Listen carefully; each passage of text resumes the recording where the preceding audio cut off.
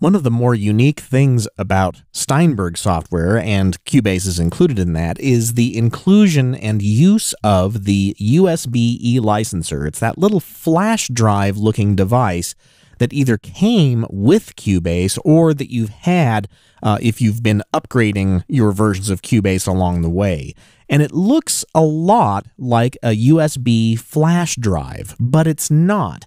A USB flash drive can contain any computer data that you want to place on it, whereas the USB e-licenser is a device that holds the licenses for the software that you're using from either Steinberg or the other manufacturers of software that use the e-licenser as their hardware copy protection.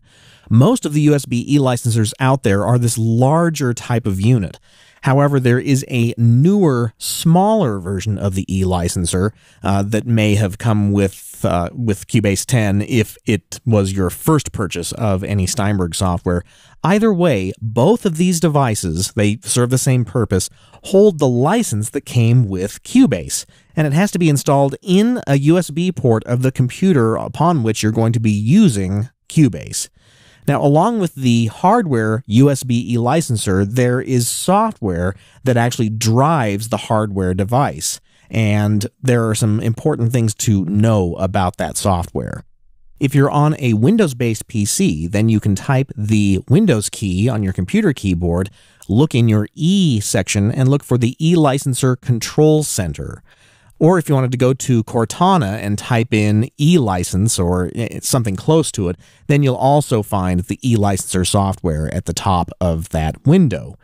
If you're on a Macintosh, you can use the Go in the Finder to go to your applications to find the e-licenser control center software, and that is in the E section right here. E-licenser control center, we'll load that.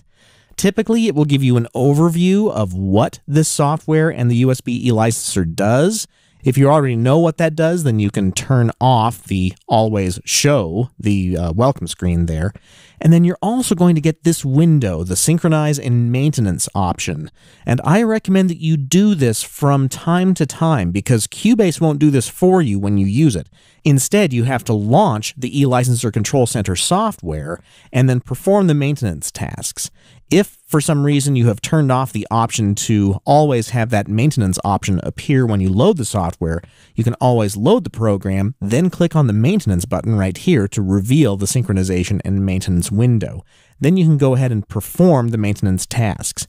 To do the maintenance, you do need to be connected to the internet. Now, I'm not going to perform the maintenance function right now, but there are a couple of other things that you do need to know about this software, and that is that just like Cubase or any other program, it needs to be updated from time to time. So if you don't know where the website is to get the most current version, you can launch the e-licenser control center software, then under the Help menu, select Download Latest e-licenser control installer.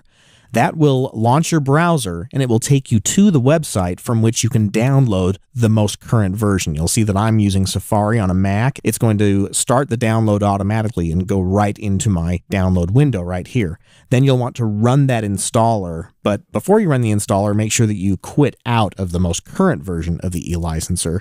And if for some reason you've forgotten what the name of the software is that drives the USB e-licenser and you want to update it, you can find it from the Cubase menu. If you go to the Hub menu, go to Support, and then choose Download Latest ELCC software. That's the e-licenser control center software.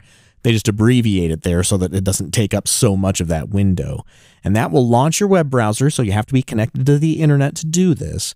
And when you do, you can go to Current Downloads and then download the most current e-licenser control center software either for the Macintosh or for a Windows-based computer. And next, let's talk about registering your software.